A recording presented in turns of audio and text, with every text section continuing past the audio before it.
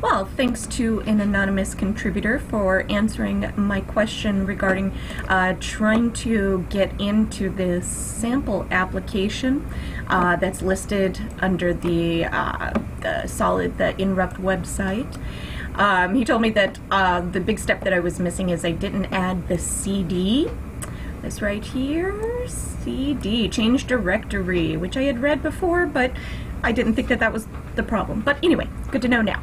So I went ahead and I was able to do the ngserve. Tells me that my global Angular CLI version is greater than my local version. So the local one is used to disable this warning. We don't care, I don't think. So, compiled successfully. Now what does this mean?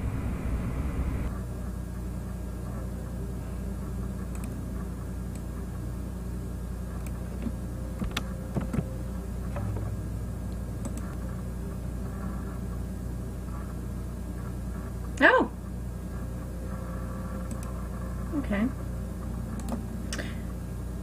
Right, so, says the local host, since that did not work last time, but we got it to work this time. Service ID provider. We're going to do Inrupt. Do you have a solid identity? Yes.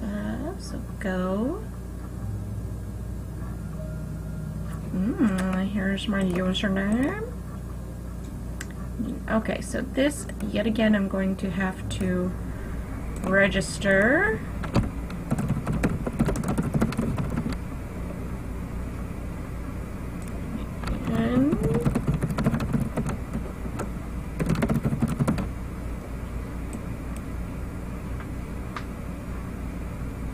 Alright, see, my web ID is different. Now we've got the dev.inrupt.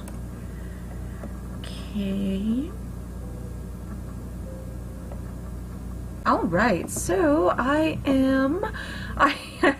was still just continuing playing around. Figured yeah, that I would go ahead and reopen the localhost 4200. And when I did, it has changed already. Menu item 1, 2, 3. This is the sample app, profile demo app. So let's see. If I log in, what does that do? And nothing. All right, let's go back. Yeah. Do that. Let's try going on with my community login.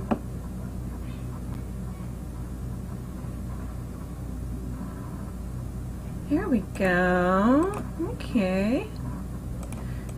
So, there we go. Still bare bones.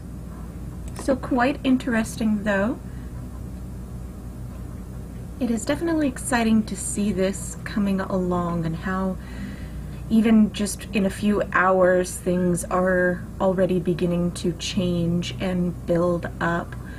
I would definitely love to know if anybody else out there is trying to create something on here and share some of your successes or your failures and inspire the rest of us.